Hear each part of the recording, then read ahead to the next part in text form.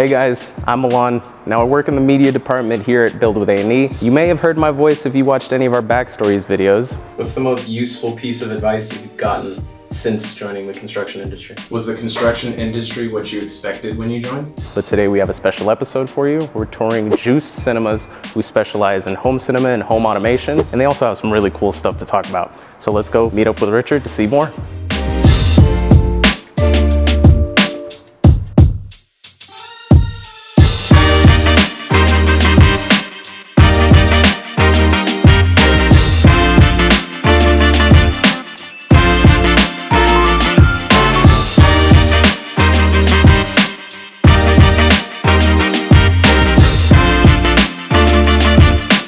Hey Richard. Hey Milan, how you doing? All good, all good. Thanks for inviting us. No, you're welcome. Thanks for coming. Can you tell us a little bit about Jooced and the space we're in right now? Yeah, absolutely. So Jooced has been around for 12 years. We're a home automation and home cinema specialist company, which basically means that we can handle everything in a house with a cable on it. So everything from your electrical to lighting to the audio, the video, security systems and everything in between. So this space is our experience centre. We built this a couple of years ago. We took an old showroom, completely gutted it and built this to represent really an apartment. The entire thing was designed in virtual reality. So when we went and spoke to manufacturers or builders, we literally took an Oculus headset, put it on, they could walk around the space and see what it was going to be looking like, because a lot of people say, oh, we're going to build an experience centre. Yeah. But we feel like we actually did it and you can show people. And we tried to cram in as much tech as possible, but as discreetly as possible. We didn't want people to sort of have it rammed down their throats. So it's all about really nice, well-designed lighting or hidden equipment and things like this to show how home automation can complement people and their home and how they sort of go about their day-to-day life. Can you talk about this real quick? Yeah, the racks. So you just caught me saying, trying to make it subtle, but you do have to have equipment. It has to go somewhere, and we thought, well, let's make it a feature.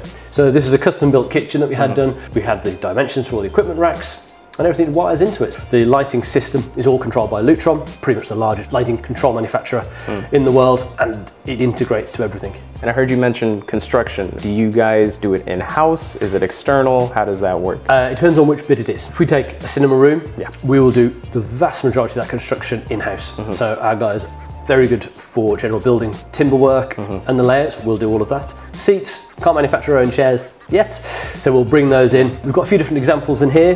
These are Rasiki, and then in the main cinema, we've got Fortress, which are handmade over in California, which you're sure very dear to, and then flown in. They're gorgeous, and they will make anything we want. The selection of fabrics and materials and colours are wonderful. Furniture-wise, if it's very, very bespoke piece of cabinetry, we've got a cabinet maker. He makes those for us, and he'll do everything from a basic cabinet just to sort of house that, and we'll do lots of moving walls or moving cabinets to hide equipment into, so TVs that rise out of sideboards and things like that. Looks cool, and it disappears when you don't want them to. Oh, yeah, definitely. And speaking of disappearing, I noticed looking up here with the lights. What is this specifically? How have we done that? Yeah, so it's a ceiling coffer, quite simply. You see it really popular these days, mainly because you want light. You need light in a space. You don't necessarily want big glaring downlights and things like this. So this sort of very diffuse lighting, which is very indirect, is what we do.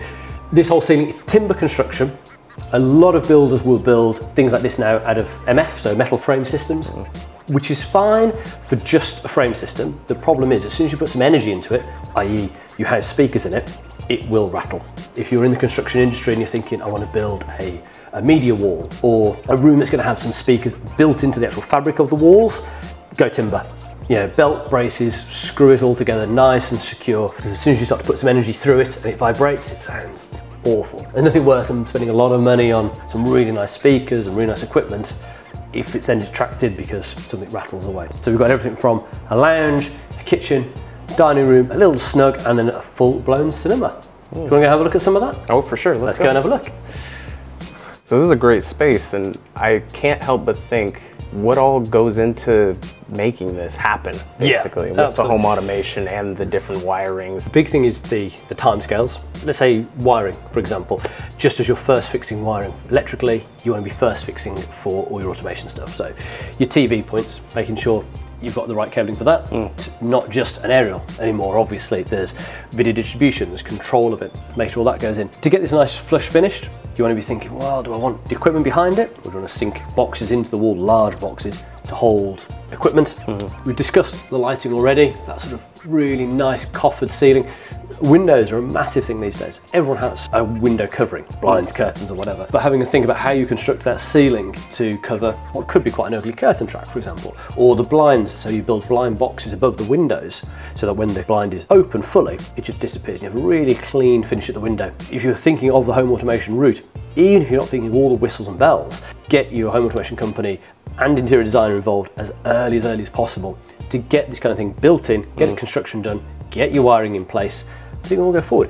We've got a niche there. How's the wiring get to it? How's that being controlled? When we're then doing the lighting control system, you can change the use of the space using the lighting control because we've thought about all the different ways it can happen. This is now a working light. A lot brighter. You could, kids could do homework on the table, and in the evenings you can just relax and bring it all right back down again. And even do silly things like you need to sometimes change the colour of the space for a party because, who doesn't?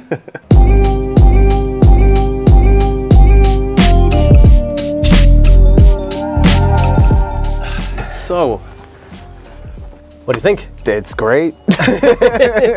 Running through the space, this cinema is roughly 7 metres by 4 metres was the original space. And if you imagine what we've done here is made a box in a box. We've then brought all the walls in, acoustic treatment on the walls and the ceiling. Built the staging that you can see behind us, so that way you've got 2 rows of seating. You've got good sight lines, so you haven't got someone's head in front of you, basically. Speaker-wise, they're James Mavericks loudspeakers, which again, American company, and a 9.1.6. So what that means is you've got 9 speakers around you, subwoofers. There's actually 2 dual 15-inch subs at the front, which are awesome, and then there's 6 overhead for your Atmos channels. For the projection, we've got a Sony in here. There's the 590. And then we've got a Screen Research motorised masking screen. So the screen itself actually moves. So when you go to a cinema and you watch the trailers, and then when the film starts it goes wide. That's what this one does. So we can have the football on in here or something like that in 16:9 ratio. And then we want to go out and you don't have those black bars top and bottom. That's the director intended it. Don't project it onto a white wall. You'd be amazed at how many times you hear that, it'll be fine. It won't. Lighting control in here, and when we start the films, it's all automated, so lights dim, doors close, all that kind of stuff. It's really nice, relaxing room. In terms of construction and how long a room like this would take? Yeah, so a room like this, you'd be probably looking 4 to 6 weeks to build everything, equipment, racks, programmed, the whole lot. It's not a quick job to do it properly. It does take a bit of work to get everything right. It's very, very customizable. Depends what the customer wants. We've done ones with lighting, without lighting, with different shapes, different seats. You have different themes, whatever you want. The materials on the wall, we do all of this in-house. It's acoustically transparent, stretched fabric. So the speakers are in the walls, and then we just stretch that fabric over the top of it. So you can't see the speakers, but it comes through, and there's no actual audible difference to it in terms of sound, which is a really nice way of doing it. Quite a bit of maths goes into a cinema room in terms of the positioning. You want to be a certain distance away from speakers. They need to be at certain angles. You need to know how far back the projector needs to be for the size of the screen. So the throw distance, that's really important. And I think the biggest question that I know I want to know, and I'm pretty sure everybody else wants to know, how much would this cost? It varies massively depending on the level of the specification that you're going to with speakers, projectors, seating. It can really add up. This particular room as a turnkey solution, so literally empty box to this seats control system, is around about the £170,000 mark. Yeah, it's not cheap. A cinema would start normally at about 30,000 and goes up from there. You wouldn't get seating for that. Normally they'd provide their own sort of sofas or whatever, and it scales up from there. All boils down to space as well. This has only got 4 seats. If you wanted one that did 10 seats, 20, but you can get a lot of use out of it. Some people think, is it really worth it? But it lasts a long, long time. You might have to upgrade things over time. Yeah, of course. Projectors upgrade and equipment upgrades, but it's a fantastic investment to the room, and it does add a lot of value onto a house. People love that wow factor of walking in and seeing a space like this and going, yeah, that's cool, and go from there. And it's a lot cheaper to run than a swimming pool. Richard, it's been a pleasure.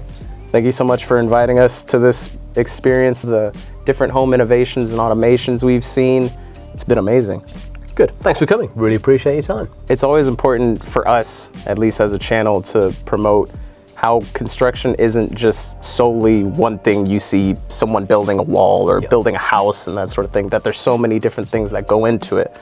And so we thought it would be important to highlight something as cool as this, just to show people that there is a lot more to construction than meets the eye.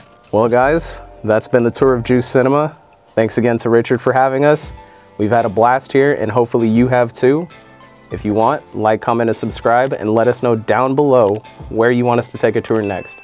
We appreciate your guys' support. It means the world to us, and we can't wait to see you in the next video. I'm Milan, and you've been watching Build with A&E. See you later.